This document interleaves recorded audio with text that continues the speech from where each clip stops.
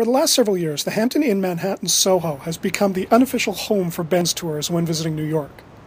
It's really reasonably priced and really well located in Soho, close to shops, restaurants, and different subway lines.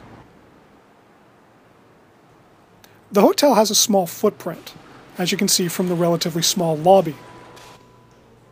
So what do you think? Tucked in behind the lobby, however, is the bright and airy lounge, where Hampton serves a free breakfast every morning. The lounge itself is open all day, and you can go in and sit, use free Wi-Fi, basically just recover from your day. Though small and tucked away into the basement, the hotel does offer a basic fitness center.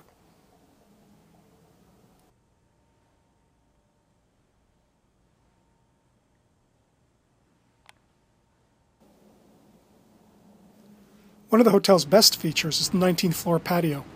Take the elevator up to the 19th floor, step through the glass doors, and enjoy the views looking south towards the financial district, west over the Hudson River, and east over Soho and Chinatown.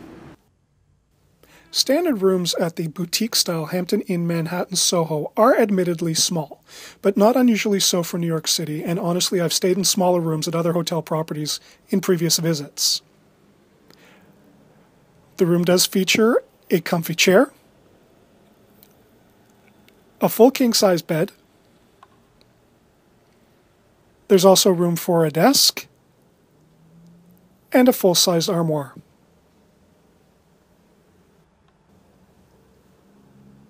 The bathroom is functional and utilitarian more than glamorous, but at least you can use the toilet without feeling claustrophobic. Basic bath amenities are provided by the hotel, and there's a full-size shower, although no tub. However, if your budget will allow, I recommend splurging for one of the private terrace rooms on the 19th floor. There are 4 such rooms in the hotel.